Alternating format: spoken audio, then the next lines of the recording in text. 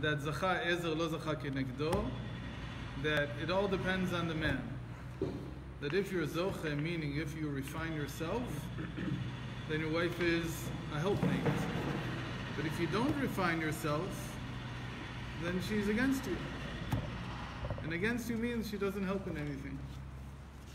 And it all has to do, in the end, it goes back to the man. It goes back to you. It all depends on how you conduct yourself. So let's see how this works. Kilomar, third line on page Chet. שאם יזדכך האדם כראוי, עוזרת לו אשתו ללכת מחיל אל חיל. Then she's called an אשת חיל. If he refines himself, she helps him, she pushes him to move forward. That's what she wants from him. What does it mean to move forward for a man? Does it mean to become more spiritual? What does it mean? What does it mean, Lelech Michael el Chai? How did the Rebbe explain Lelech Michael el Chai? Chai means to do more. So it doesn't necessarily mean to be more spiritual. If you, there's always a question, like people ask, I have set times for learning. So what should if I add more, what am I adding more? More time or more quantity or more quality? Should I be adding more time or more of what I'm doing with that time? So there's only so much time in the day. You can't usually add more time. So when he says to Lelechet Michael el Chai, to add more means either quantity or quality in the same amount of time. And as you get better, as you devote yourself more to what you're doing, you're able to do more in less time, or in the same amount of time. So you can add more, but to add more is usually, almost without exception, to add more quantity and quality, not to add more time, because there's no more time. If you have more time left, what have you been doing with it until now? You wasted it. You wasted it. So stop wasting it. So all the time has to be utilized. So now, what really gets us to utilize time? One of the hardest things for people who have little kids is that they see that so much time is wasted on the morning routine and the evening routine. In the middle, there's no routine, so there's no end and no beginning to it. But in the morning and the evening, no routine with the kids. There's no routine. No, they just do whatever they want. It's not clear what they do. So, one of the main things that you have to know is, first of all, it ends at some point. There's light at the end of the tunnel. And I remember from when I had my second child. My first child wasn't like that. The second child, until about 3 years ago, I didn't know what the center of town looked like. I had no idea there was a center of town. I knew that they had built a light rail somewhere in Israel. I didn't know where it was. People told me it was somewhere in Yerushalayim. I didn't see it because you can't get out. How can you get out? You don't have time for anything. Why does Hashem set up life that way? It shouldn't be the other way around. You should have children when you're young, when you're older. You should spend your good years when you're healthy and you're vigorous and you're full of energy, building a career, learning. Why does Hashem stick the children at the beginning? So one of the big secrets about children is that they are black holes. What happens to something that comes near a black hole? It gets really condensed. It's sucked in, but before it's sucked in completely, you get really condensed. And actually you become like a spring, but a spring that you're kvetching. You're pushing it more and more and more, and you're building up a lot of energy in it. And then at some point the kids get older, and they don't need you to wake them up. They don't need to put them to sleep, because they don't wake up and they don't go to sleep. So they don't need you anymore for it. So what happens suddenly, it doesn't happen all at once, but over a span of 5-10 years, suddenly you start getting all your time back. So what do you do with your time suddenly? I don't know what to do with it. So the whole purpose of kvetching you is that when you release the time, if you feel it happening, you can utilize it much better than if I would have just given you all the time now. when you're when you've been pressed this way, when you're used to doing things quickly, when you're used to feeling pressure, when you're used to not being able to do what you want to do, so you can release the spring, and you're like a spring that just jumps around, does nothing. Or if it releases slowly, which it usually does, you can take that energy back and invest it into the type of life that you always wanted, except that it really starts at 8:45, 50. That's really when it starts. But you've got so much practice in using your energy the right way that you can really put it into the vessels that you planned. If you do it, when you try to do it when you're young, most people fail. Because it's very, very hard. It's very hard to be disciplined enough. But once you've been used to it over so many years, 20, 25, 30 years, and now you get this energy back, you get this time back, you suddenly feel that there's so much more that you could do with it. In any case, so your good years are before that, so they're lost, as it were. But no, the koach here is to press more in, more and more and more, and then you can even learn from the Rebbe. That's how the Rebbe's life was. At age 50, he became the Rebbe. Like, he was really meant to be a Rebbe all along, probably. But he only started at age 50, meaning at age 50, everything that was disciplined, that was condensed, then was taken back into leading Yiddishkeit. That was how it worked for him. And it's pretty much a sign for how it works for most people today. Okay.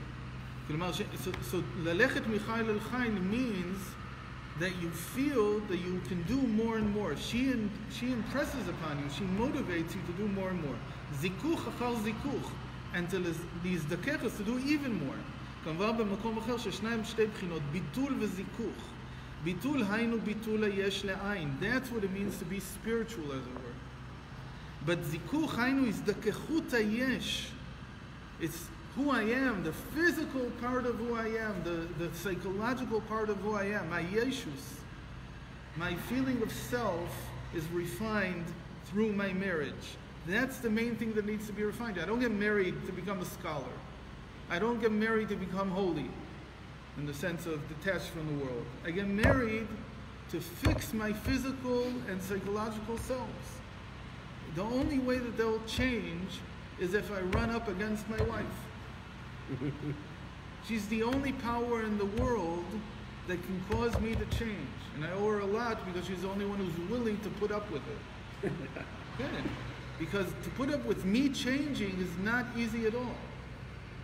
And she'll leave you dead in the cold in the water.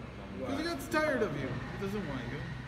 He's not married to you because he's not married to you. So you should trust him. So no, said when you still have the relationship, it works. But you can't be with him 24 hours a day like you can with your wife. Yeah, you can. Take a vacation. And wait till if there's not just 24 hours with your wife, then there's Ben Azmanim, and then your kids come home also. 24 hours. There's no sleeping anymore. It goes away.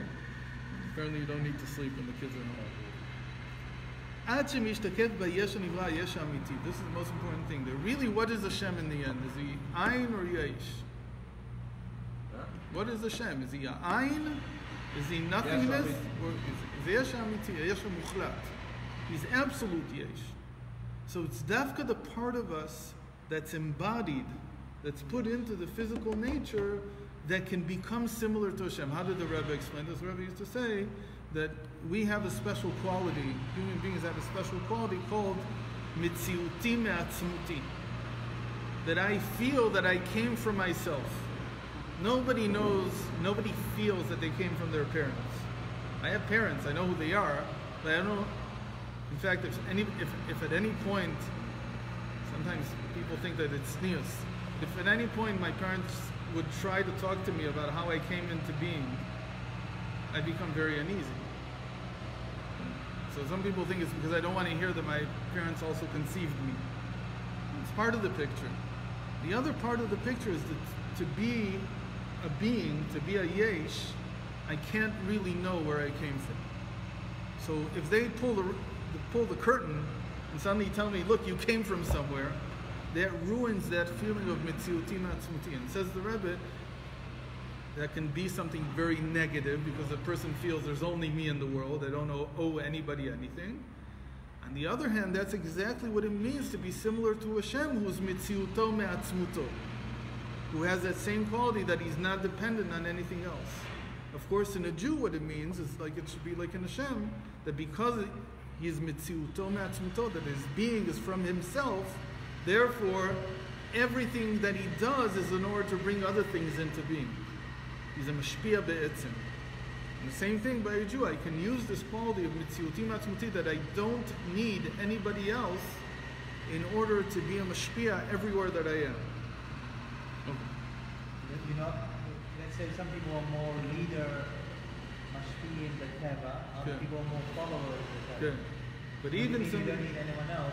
Every person has malchus on a different level. You have your kids, you have your family. You're a king in some realm. It could be a bigger realm, a smaller realm, but in the end you're a king somewhere.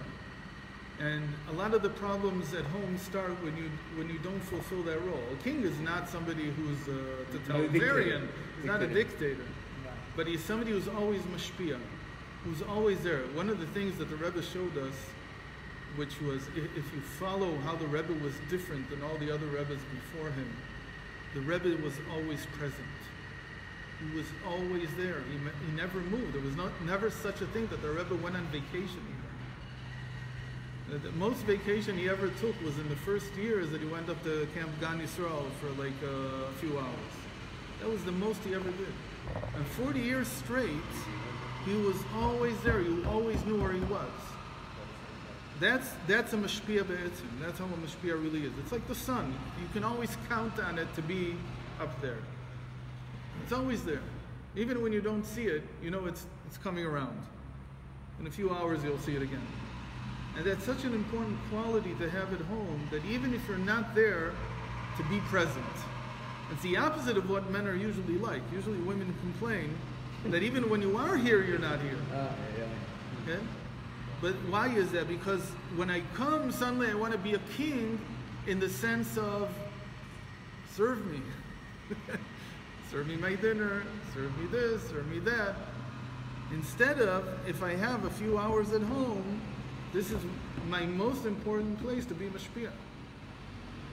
So to be mashpia is to give people attention. The most important thing you can give to any person in the world is your interest, is your attention. There's nothing more important that you can give anybody. Not money, not health, none of this. If you're genuinely interested in somebody, and almost how can you not be interested in a human being? Because a human being is the most complex sugya in the world. It's much more complex than any Abaya and Rava. It's 1,000,000 times more complex. If you think about it, every person you know is more complex than any sugya you've ever learned. And this whole idea that you can sort of peg people quickly and figure out how they work and what makes them tick, it's a first approximation. And after that, you see that it gets very, very, very complex. If you start to get to know somebody. That's one of the reasons why men complain that they don't understand their wives. It's not because they don't really understand them. It's because she's close enough that I see how intricate and how complex the human soul is. And all the more so that it's the other sex. It's a female versus a male, which has some differences. But any person that you would spend enough time with, you could learn that they are very, very, very complex. In any case, so to give that attention, that's giving. You don't have to actually spill words out. You can just sit and listen even. Okay. Ikar zikuch. So what do we see from this? That ikar zikuch talui b'metziut ha'isha. So the woman is metziut. She's the reality. She's connected to reality more, and she's more affected by reality. Because of that, we say that's the modern interpretation of what it means that nashim da'atan kala, that women have light consciousness or light das. What does it mean? It means that she's easily affected by her surroundings.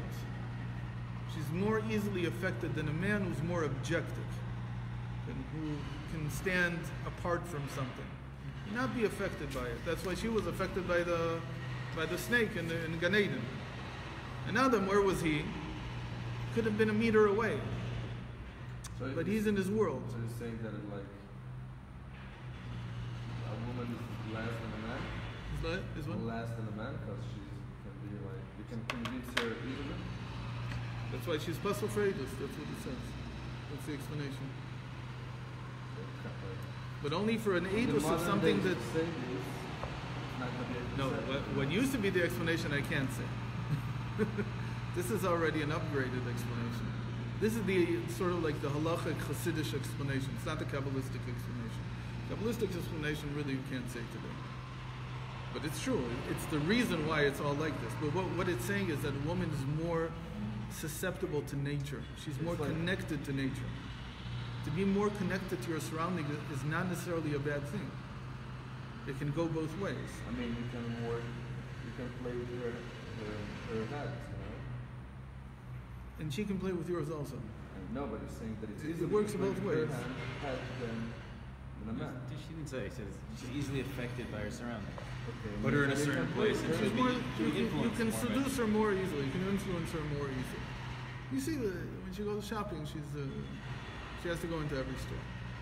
It doesn't mean she's going to buy, but it does mean she wants to see it. It does mean that there is a connection, whereas a man can travel through this, the whole mall, and just not be interested in anything. He's in his thoughts. And he doesn't care. It's much harder for a woman to attain that state. It's not that she can't, but the natural state is to be more connected to her surroundings. That's what dat kala means. Dat is iskashrus. So when you say that the dat is kal, you're saying that it comes easily. She quickly connects to something.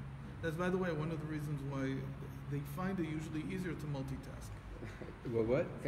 Because they're doing two things at the same time. They're not really doing them at the same time. They're moving from one to the other very quickly. Whereas if we finally are able to connect to something, that's called a heavy dot. So it's very hard to detach, and it's harder to move to something else. Really connected to the. Because we connect more in a more difficult way. To connect to something takes us a lot more time. And therefore, it's also deeper. In a certain sense, it's more steady.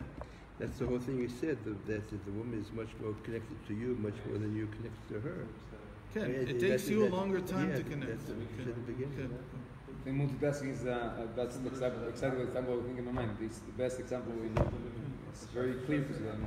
It's actually how a processor works, how multitasking works in processors. It's not that it does two things at the same time. It just switches tasks very quickly. Anyway, so the woman is more connected to mitziut. The man is more connected to mahut. Mahut is essence.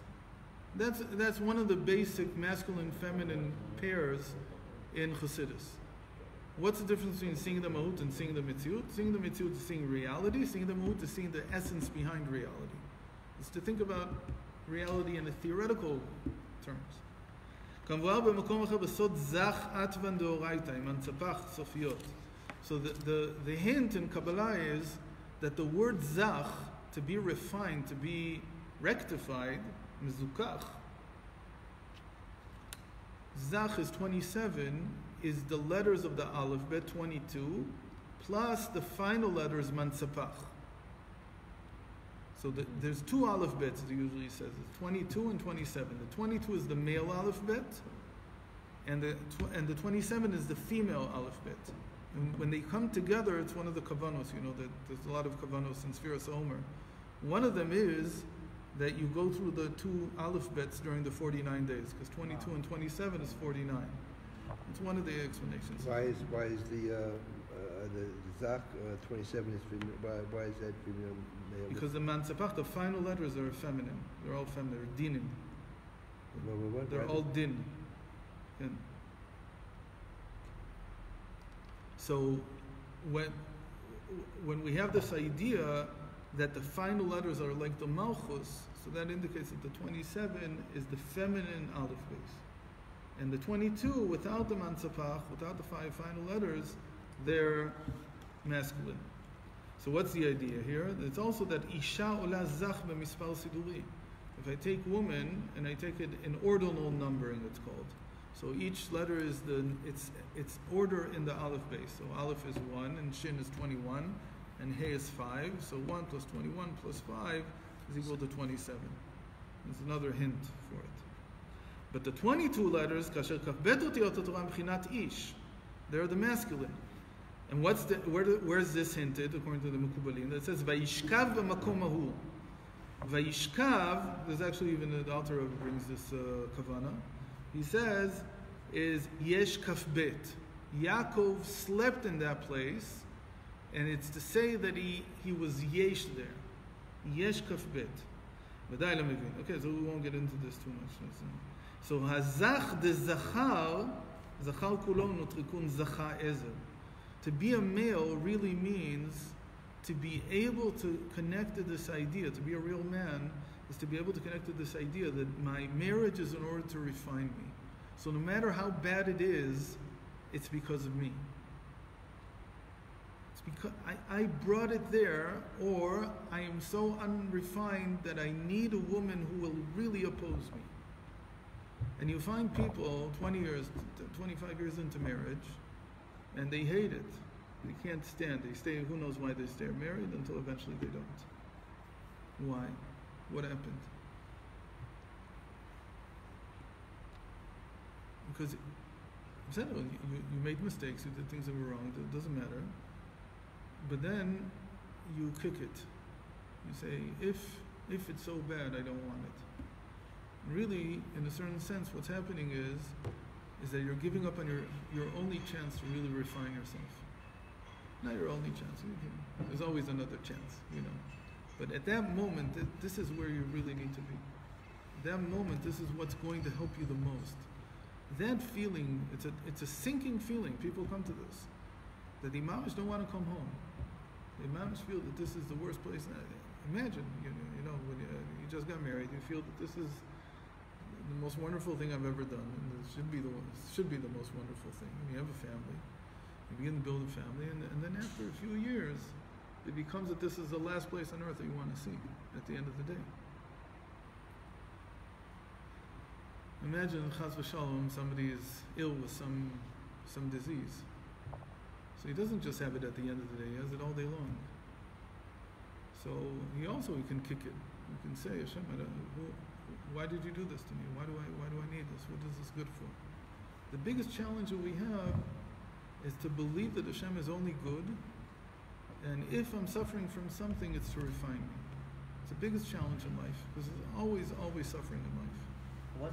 How does that fit into Gemaras that say that it's a mitzvah to be megaresh and all these things, like if you find matzah ba'emes davar, all these things, like if you find matzah ba'emes davar, then he should get rid of her and stuff like that. So if it's Emes davar, so why is that mitzvah gerushin? Why is that extenuating? Emes davar means she became usher for me. Rabbi Akiva, so first of all, Ervas Davar means an erva, mamash arayos. And then they have to, because this says that we're no longer part of the same thing. She was somebody else. It becomes us. Rabbi Akiva adds at the end, afilu igdichat avshilu. So everybody says that what Rabbi Akiva is saying is not a sort of is not a. You look at all the explanations. Everybody was. I don't remember anybody that didn't go in this direction. That what he means to say is, if you find that her ruining your soup or something like that is cause for you to divorce her, you don't deserve to be together. Meaning, you don't deserve to have a wife. The Gemara ends with שהמזבח עולה דמעות, אז הצוודה לכולם מצוות them. That's how most people explain it.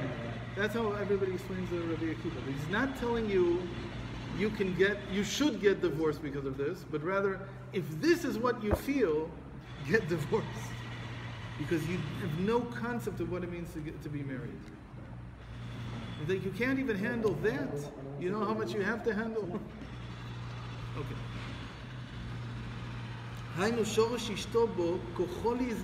the whole zikuch, the whole refinement of the man is his woman. It's like when I get married, I receive the power to refine. That before then, everything I called refinement is not even a refinement. It's not zikuch. It's not really changing. It's common today in the New Age world to say, this is something that came from the Buddhists. I think the Dalai Lama was the one who made it popular. That if you think that you've advanced, or you're refined, you've advanced spiritually, so as an adult, go be with your parents for a week. And then you'll find out how refined you are. But that's the Dalai Lama because he's not married. What was it? If you think you're refined, go handle your parents for a week. Go live with your parents for a week. See if you can handle the amount of criticism you're going to get in an hour. After an hour, you want to run away. If your parents are anything like my parents, you should be healthy. At least my mother. My father should be having aliyah neshama. So, the amount of criticism you get in an hour is enough to last you a month. Okay? I got my dose. So go be there for a week. But if you're not refined, you get this all the time from your wife. All the time. Criticism. So I said, Dalai Lama said that because Buddhists are monks, they don't get married. No commitments for them. But for us, it's the simplest thing. So he was giving his example. The only example he knew of. But the real example is your wife. But she's doing you a favor. Because this, you can't really think about it, not all the time at least, as two separate people. You really did come together. You're two parts of the same soul. So the understanding is that you have a lot of yeshut and she has a lot of power of refinement. If you don't believe that she can clean stuff, okay? You see how she breaks her back before Pesach. She can even clean you. If she can clean the chametz out of the house, she can clean you. Clean the chametz out of us. But that's the bris. That's the real covenant that we have when we get married. That you won't leave me until I'm fixed.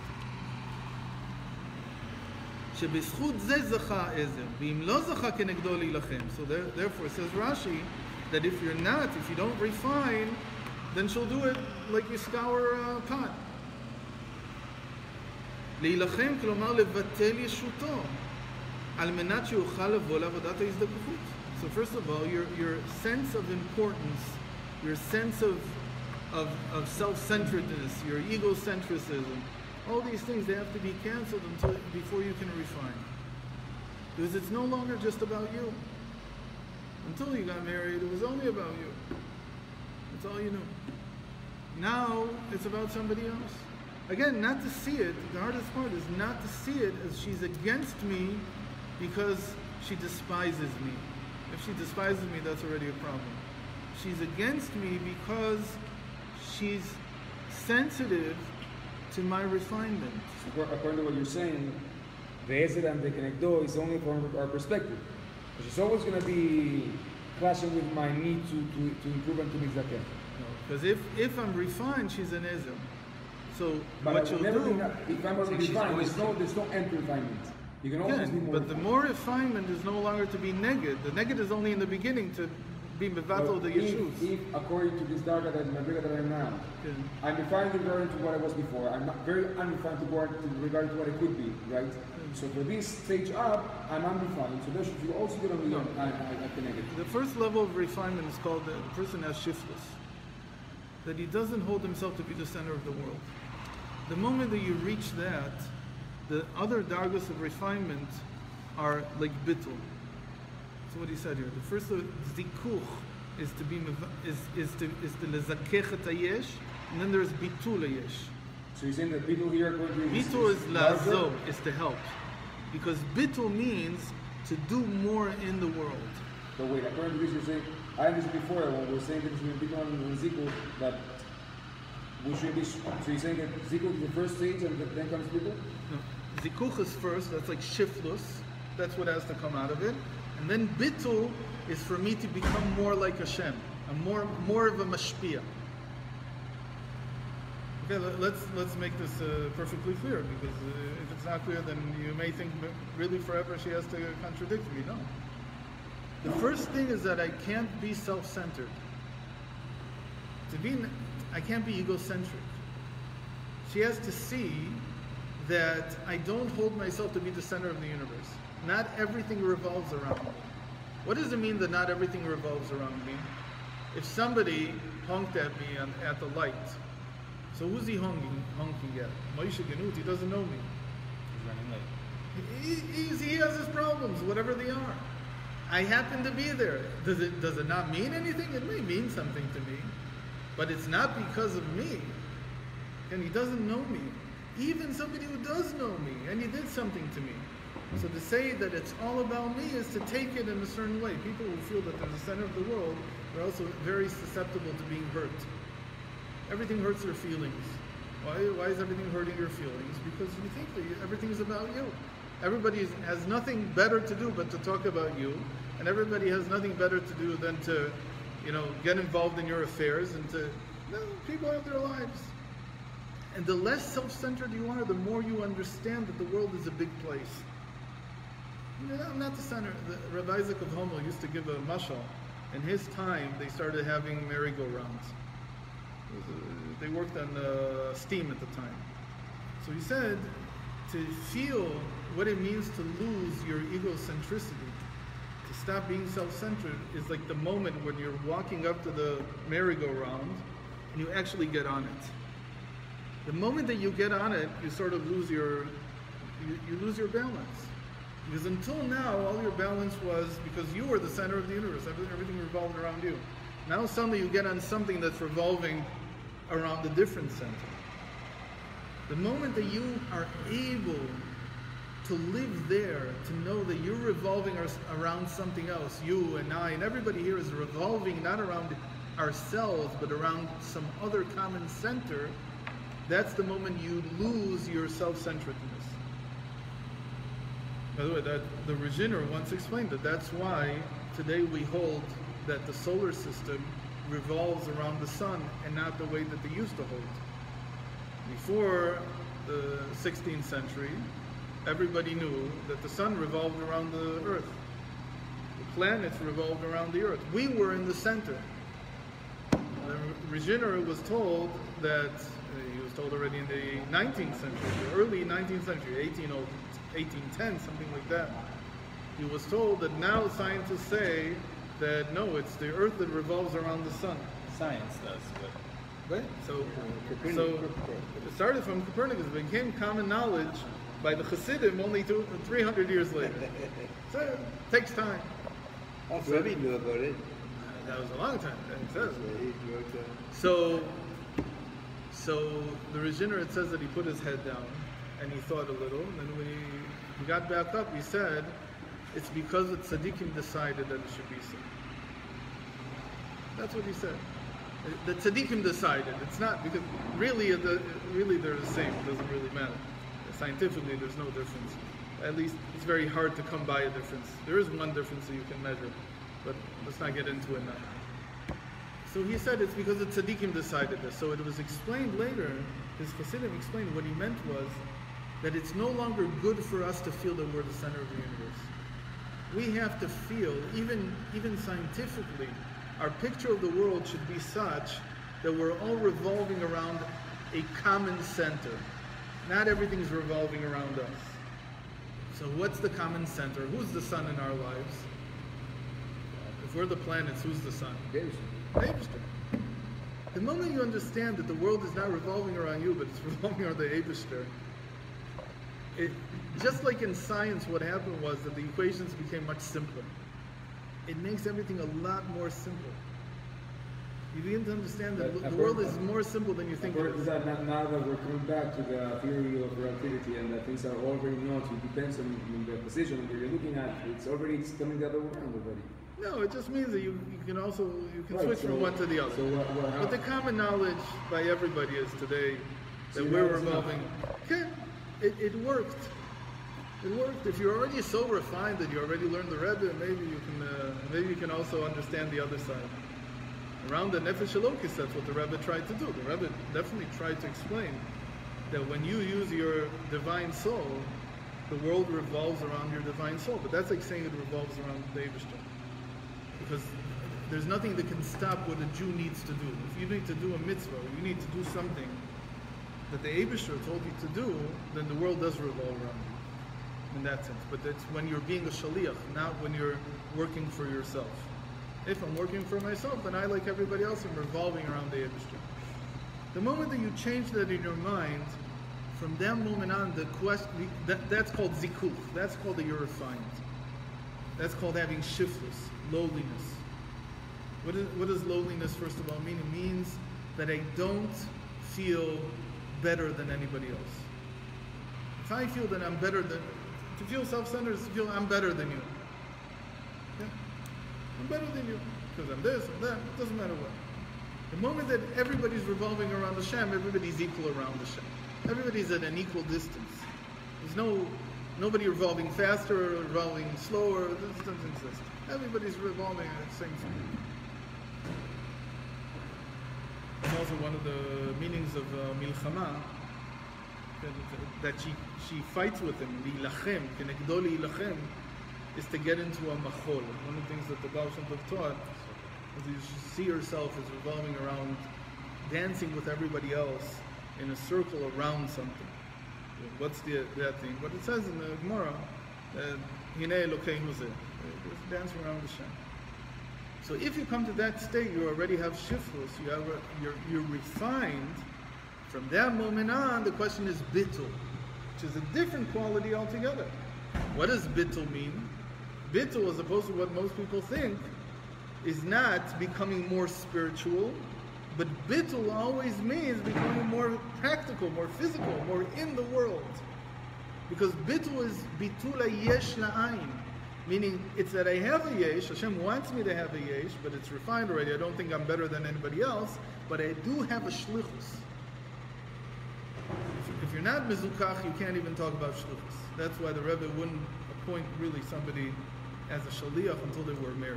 An official shaliach was only when you're married, because he's assuming that your wife will take care of the zikuch, the refinement. And once the refinement is in place, you can begin to do the shlichus that the Ayin, the Ein Sof, sent here you into the world. So I mean.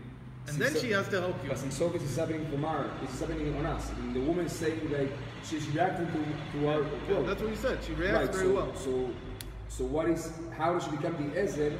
If I need to grow still my bittul, which is Ein Sof, it can always be more. If I need now to start my avoid of bittul, which is Ein Sof. It's been mamish every single moment, aspect of your being in this level that you have. So how does the woman become the Ezra in that? You see that there's a person who decides I'm gonna do shlichus, and his wife keeps nagging him, but I need this and I need this and I need this and I need you at home. That's not an Ezra. What's the best example of shlichus that we saw in the Gemara between a man and a woman? That a woman who sent her husband out on shlichus. It's an amazing thing that she did. Before I got married, Rav Steinsaltz, I guess he decided that I needed a few, call it warning signs, not to do certain things. He saw who I was.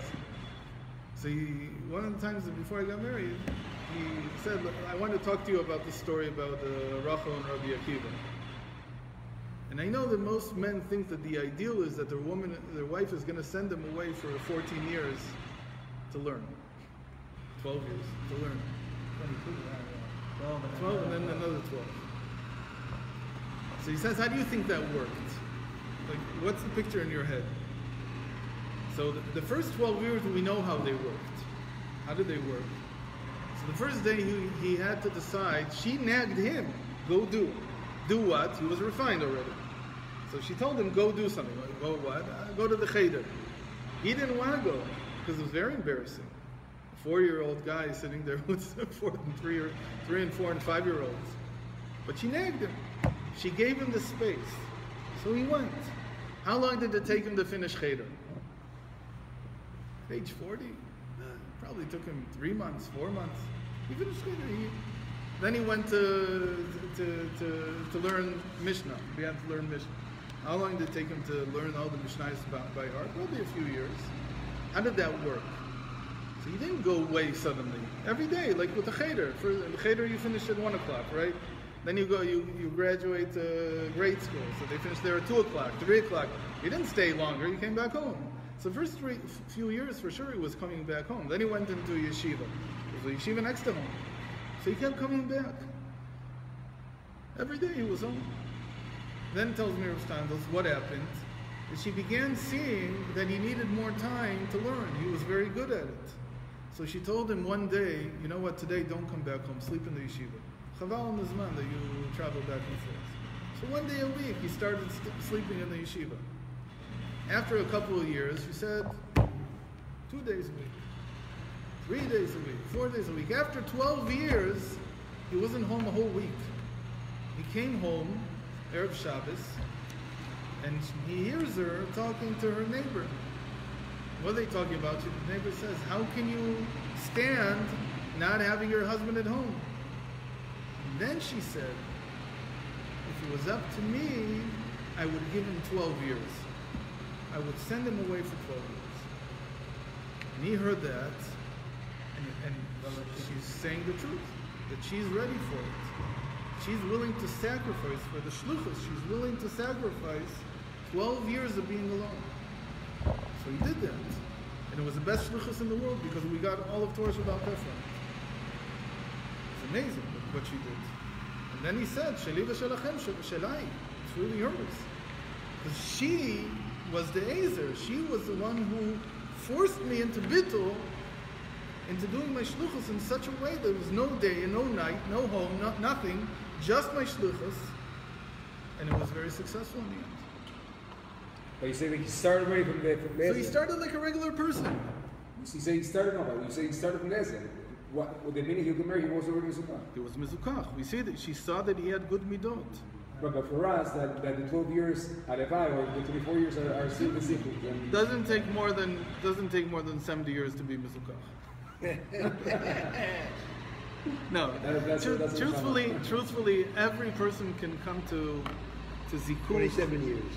Can come to zikuch in a few years. If you treat your wife with respect and you do everything she says, you'll be mizukach. The problem is that people are afraid of this stage. They think it's going to last forever, and it doesn't. It's a test. It's almost like a test. Can you get rid of your self-centeredness? And if you can, you won't believe how supportive she is. It's mamish. But there's also Metzias. I mean, nowadays, I don't want to be. Today the shluchus is together. I don't want to speak about whatever. But I'm saying general things. Nowadays, people psychologically we're weaker people. Right? No, they can handle just as much. The problem is that people are less mizukach. We're weaker people. That's the body is weaker, not the psychology. People are very strong. People are. Reb Usher used to say that what people went through in how did he say, in a few hundred years, people go through in 30 years today. The amount of difficulty that there is psychologically, because of physical things also, but it's psychologically. What we carry today, what we do in 30 years, they didn't do in hundreds of years in the past. But that's none of the. I mean, the things that make us more. People used to be much more simple before, right? They used the word simpler. They were simpler. They could carry less. They were very strong physically, and their body carried them very strongly. But the nefesh wasn't so strong. The nefesh is only becoming stronger as time goes on. That's what it means. That Yeridat Dorot is that we're getting further away from, call it the natural state of the world, and we become weaker. But in terms of the psyche, we know more and more today. What we know today, nobody could have said 500 years ago. But also, amassing knowledge is not necessarily seeing enough for anything. It's kind of because you have to do it. But to have this talk, nobody could have had 200 years ago. Even 100 years ago, nobody could have said this. So how are you explaining then Yiras HaDoros? How are you explaining that? It's physically. We're further away from Ma'amad al-Sinai. Physically, we're further away. We know less, as it were. We know less of what they saw.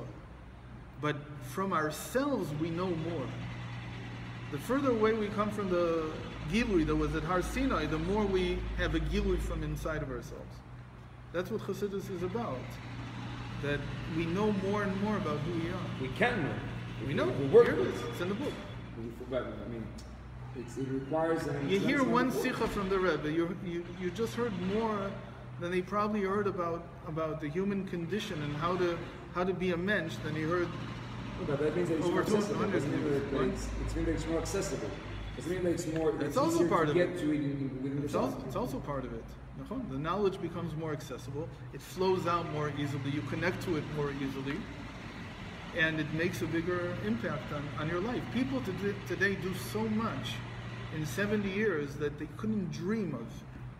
They simply could not dream of this 500 years ago. There's no way they could even, in their wildest dreams, say, imagine just to go to America and back, let's say in 1600s. It was a 3-month trip and you didn't know if you'd make it. Each way, 3 months each direction. We do it in 10 hours. 11 hours. It's unheard of what we do. We can do so much more. The question, and we have to have a psyche that can handle it. It's a story I once heard that a friend of mine, back when they were still considered people that you could trust. So he was going from Hebron to Beersheba. A friend that lives in Hebron. There's an old Arab outside of Hebron trying to get a tramp. So he let him on. He took him 2 kilometers, and the guy says, let me off. Well, we have a long way to go to Beersheba. He wanted to go to Beersheba. He says, yeah, but my soul still hasn't caught up even the distance we just traveled. It's like an old guy. He didn't realize what it meant to go in a fast car from Hebron to Beersheba in 40 minutes. He was used to his camel. He was used to, it takes time to get there. It takes time for my soul to catch up with me. Okay? We don't know what that is anymore. We have no clue. Why? Because we're much more robust when it comes to the psyche. The psyche in us is, wow. It can just... Now. It's Speedy Gonzalez. What? Now This generation. It's a jet generation. Okay. The whole thing is immediate. And the soul is there. That's how it functions now. It's much harder, but we function. And there's nobody could imagine that you could do so much as we do today. Anyway. What about the fact that nowadays, for example, what the other say all the time, that, or at least what we take it, that the amount of depression that there is today and the amount of Xanax there is today and anxiety, it's off roofs. People before in their psyche. Since they were simple, you said because they don't learn depression like that. Everyone's depressed. Mamish because they don't learn Chassidus. That's the reason. But that's also simple. But the psyche is not so strong as it should be. It's very strong because they're not jumping off like lemmings. They're also dealing with a lot more. They're dealing with a tremendous amount of difficulty and pressure. But it's very understandable that people, because they don't. don't know how to deal with it. We have to teach them. That's why. So you're saying that actually we're more connected. That's why we're more aware of what's happening. And people don't know how to live with it before they get because before they were less. Or maybe connected. we're not connected. Maybe we don't know how to connect. They're more conscious. They're more aware. But we're going through it anyway, whether we like it or not. But so let me understand what you're saying right now is that this thing that you said that this strong psyche is that we're more aware, we're more connected. Therefore, if you don't know how to deal with it, you go crazy. Because there's a big review, there's a theory of the thing. So if you don't know how to deal with it, you go crazy. Right. The Rebbe says in one sikha that the Nevuah, the Yeshaya says that the mountains of Israel will grow trees and give fruit. He says it's a Nevuah. It's not. Yeshaya wasn't suddenly a horticulturist. He didn't suddenly become an agriculturist. He didn't become a farmer suddenly. He's Yeshaya. He's a Navi. So everything he says is a mashal. So what is a mashal for? He says it's a mashal for the development of the psyche. That the peiros, the fruit, is the ability to use our psyche, what came from the halach, from inside the hilul, from the thoughts inside, gives fruit. It says that's what Chassidus is. Chassidus is trying to use the new land that's been discovered inside in order to give off fruit. But whether we like it or not, we're being taken there. Okay? So either you learn how to give off good fruit, you learn how to bring the water in, you learn how to tend to the trees, you learn how to tend to yourself, and you give off fruit, or you remain, you feel like you're being pulled all the time, you're being pressured into doing it. Okay. So the moment that you're mizukach, the moment that you're refined, suddenly, or as a process, your wife becomes your biggest helper. And to become a helper means to help you do your shluchus. I thought what you were going to say is that the Rebbe was very adamant that today the shluchus is a joint effort. Meaning it's not just that the man goes out like it used to be, and he does his thing, and his wife just tends to the house. No, it becomes a partnership. And so you have this thing with B'tei Chabad having co-directors, or I'm not saying it works by everybody, but that's at least the idea. And so the idea is that we have a shluchus together. Even the family is a shluchus together. It always has to be together in that sense. In any case, then the wife becomes interested in our shluchus. Instead of being interested in what seems to me like just closing me off, and like just stopping every good action that I want to do, what I think is a good action. But what she sees is that I'm self-centered. So even when I go daven, if I go daven for myself, it can become something she's opposed to. Why did you go so early today? Why did you go so late? What do you mean? I have to go. So usually women leave that alone. But then if I go to learn, it's the same thing. If I go do this, or I went to help somebody, first help here. Because why did I go help? I didn't really go help in order to help. Because she knows. Because she knows. I went to help because I want to be there, not here. Exactly. She picks up on it. We're going to continue next session, Mr. Shem.